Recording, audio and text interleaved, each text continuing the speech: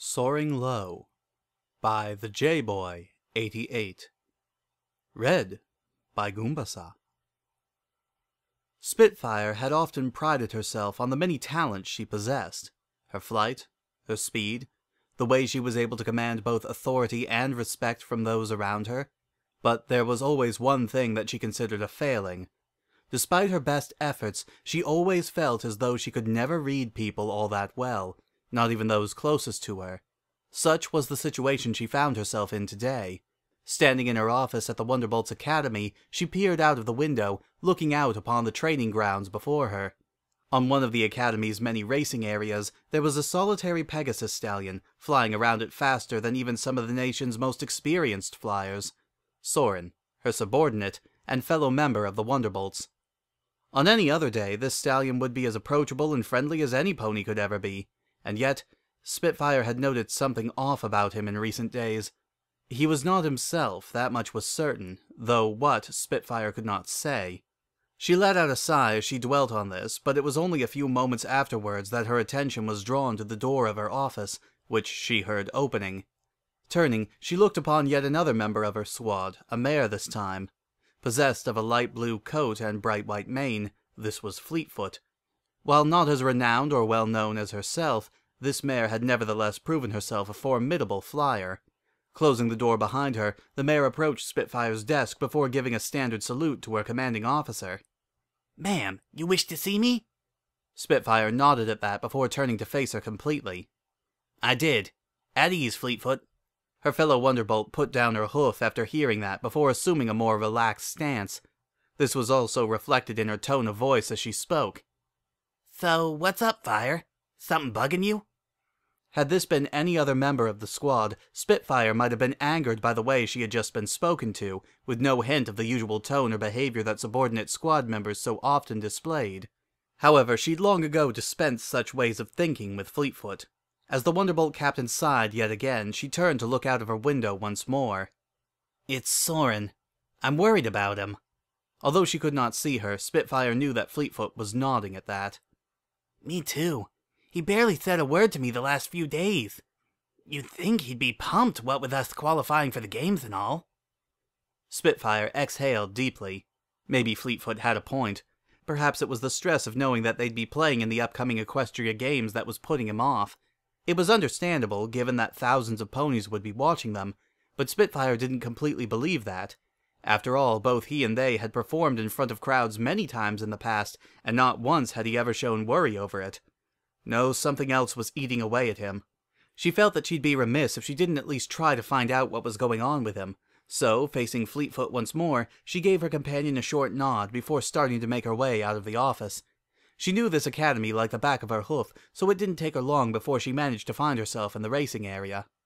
She waited by the side, counting the moments since he'd last passed that point. Eventually, she saw a familiar light blue blur pass by her at incredible speed. But it was after it had passed her that she was able to focus, for Soarin had slowed himself down considerably after realizing she had been there waiting for him. There was a moment of silence between the two as Soarin turned to look at her. Spitfire tried to hide it, but it was obvious that he had noticed the brief look of concern she must have had on her face. Seeing him let out a sigh, Spitfire too realized that he must have figured out why she was here. Nevertheless, Soarin seemed to play along with things for now, wearing an utterly serious look on his face as he faced her and gave a salute. "You wanted to speak with me, Captain?" Now Spitfire knew something was up with him. Soarin never called her by her rank. The two had been friends for a long time, and this was the first instance that he'd behaved as if rank actually mattered between them. In her gut, Spitfire felt that whatever was bothering him, it wasn't something she was going to enjoy hearing.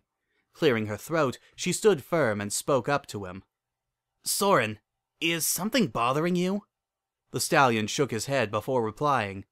"No, ma'am. I'm fine." He wasn't going to budge at this rate. Spitfire knew that, so she felt it was time to try and do things a little bit less formally. "Look, Soarin, I know something's up with you. Please, whatever it is, you can tell me." There was yet another silence between the two, as Spitfire kept her eyes on him, waiting for him to do or say something that would let her know what was wrong. Eventually, she got a reaction, though it was far from a happy one. Soarin turned his head, looking her dead in the eye, and his expression became far more stern than she was used to seeing from him. You actually need to ask? After everything that happened back at Rainbow Falls, you actually wonder what's wrong with me? In this one moment, it was as if a light bulb had gone off in Spitfire's mind. Rainbow Falls, she said to herself. So that's what it was. Her mind, once clouded on this matter, was now as clear as day. She knew exactly what Soarin was upset over. During the qualifying process of the Equestria Games, he had been put out of commission briefly, leaving her and Fleetfoot without a third member to help them qualify. Because of this, they had gone to Rainbow Dash, an acquaintance of theirs who had proved quite adept at flying in the past. She'd joined them briefly, but ultimately rejoined her own friends in the Ponyville team. Knowing that this was what was on Soarin's mind, she let out a sigh before speaking. Soarin, I know I should have said this before, but I'm sorry about what happened. Trying to replace you with Rainbow was wrong, and... She didn't get a chance to finish, as Soarin approached her with a look of great anger upon his face. Spitfire, who had to resist the urge to step backward, watched as he spoke aloud to her.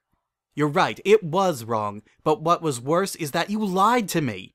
If you'd said to me you wanted to improve our team's chances by having Rainbow take my place, I'd have understood. I'd be upset, but I'd have understood. He then narrowed his eyes before continuing. But that's not what you did. You lied to keep me out of the race, just as you lied to Rainbow.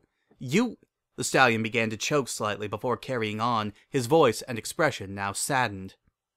You didn't trust me. To say that Spitfire was feeling bad about herself right now would have been a great understatement. Granted, she could have said that the decision to lie and replace him was Fleetfoot's idea, and she would have been telling the truth, but the fact of the matter was that she had gone with the plan, and that made her just as culpable. Hanging her head slightly, Spitfire began to respond to his accusations. You're right. I didn't do right by you, Soarin. I should have let you know what we were planning. It was wrong to lie to you, and it was wrong to even think of treating you like something we can just replace when it suits us. Looking up, her expression took on a slightly stern tone to it. But you have to understand something. I am the captain of this squad. My responsibility is to make sure we do our best. If that means occasionally sending one of our members out and bringing in someone else to improve our chances, to make us stronger as a group, I have a responsibility to do that. It doesn't excuse what I did, but I just wanted you to know that sometimes my position means I can't be the good guy. There was silence between them, and they considered each other's words.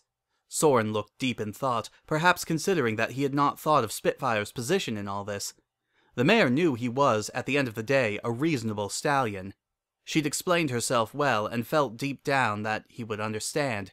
He would still be angry at this act she had committed, what she now knew he felt as a betrayal, but, even so, there was no doubt in her mind that he may eventually forgive her over this. After a long wait, Soarin let out a sigh as his expression softened. I understand, and if I were in your place, I might have done the same thing. Spitfire afforded herself a brief moment of relief at hearing that, though it was soon taken from her as Soarin spoke up again. Though I'd have thought that, regardless of what you felt you needed to do, you'd have told me. I thought we were... He opened his mouth to say something, though Spitfire could see that he struggled with saying it.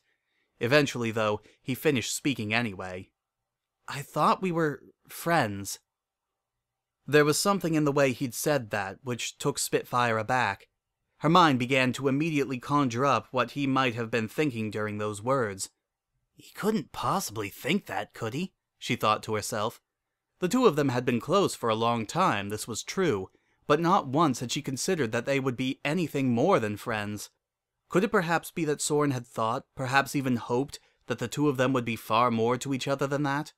If that was the case, then in his mind it would have made her and Fleetfoot's actions towards him all the worse. Spitfire's expression saddened at the prospect as she spoke. We are, Soarin, and I'm sorry for doing what I did. I hope you can forgive me. Another extended moment of silence passed between the two. Soarin stared at his captain, his friend, before exhaling deeply. I already forgave you, Spitfire. I just needed to say what was on my mind. He gave her a smile, though Spitfire could tell that he was forcing it, or at the very least not putting as much effort into it as a genuine smile would have. She wanted to say something to try and make the two of them feel better about this, but something deep inside her mind warned that it would, perhaps, be better if they just left things as they were. Soarin seemed to think the same as he gave her a short and silent nod before raising his hoof in a salute for a second time. Knowing that this was as good as things were going to be for the time being, Spitfire also put on a small smile before giving a salute of her own in response. Soarin turned from her and took up yet another stance for racing before flapping his wings hard and shooting himself forward. Spitfire watched as he carried on with his training, and she wondered for the first time if he was doing all this practice not to simply work off some frustrations, but to try and make himself less likely to be replaced in the future. Needless to say, it was a thought that gave Spitfire yet another pang of guilt, leading her to letting out another loud sigh. The sound of approaching hoofsteps caught her attention, and she noticed that Fleetfoot had just arrived behind her. Spitfire said nothing, merely watching as her fellow Wonderbolt looked over to where Soarin had raced off to, before speaking to her.